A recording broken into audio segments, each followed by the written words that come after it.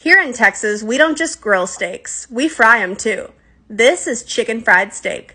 Start with some flour and cornstarch, season it up, then crack a few eggs, pour in some buttermilk, and add some hot sauce. Now you're going to season up your cube steaks, coat them in the flour, then into the egg, then back to the flour.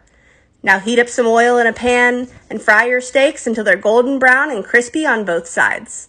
And chicken fried steak would not be complete without some white cream gravy. So make a roux, throw in some seasoning and a little bit of milk. Then you're going to lay down a layer of mashed potatoes, top it with your steak, and coat it in that delicious gravy.